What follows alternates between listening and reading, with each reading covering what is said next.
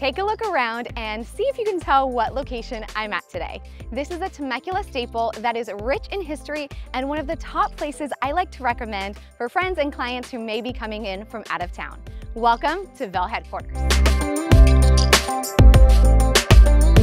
It all started in 1867 when a German immigrant couple, the Wolfs, built a small adobe trading post next to Temecula Creek. From there, their Wolf store helped launch the Temecula community. After their passing, their land was purchased by Arizona cattle baron Walter Vail. By 1905, the 87,000-acre Vail Ranch became one of the largest cattle operations in California, stretching from Camp Pendleton to Vail Lake to Murrieta. It operated through the late 1970s when it was sold to build Temecula's housing.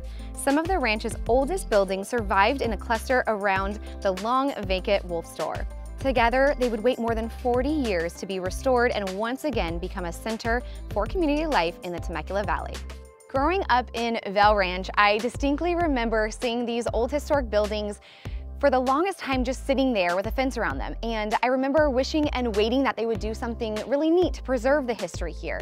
And after quite some time, they finally have, and now it's turned into what is today Vail headquarters. I often find myself here weekly, whether I'm meeting a friend for coffee at Press, having a play date in the play area, taking the kids to paint at Craft House, or my husband and I will often ride our bikes down here to eat at local provisions. Pro tip, parents with little kids, this is the perfect spot to let the kids run around outside while you grab a bite to eat. Make sure to stop into Grazing Theory for a glass of wine and lavish charcuterie, or the Daisy Bar for a fun cocktail. You have great shopping at Nectar and Downtown Apothecary, Buffalo Co. Hair Salon upstairs. Oh, and another fun one for the kids is Temecula Clay or Clever Fox Escape Room. One last thing to mention is Vail headquarters often has farmers markets, nighttime markets, and even carnivals with rides, games, pony rides, and train rides for the kids. We love coming to those.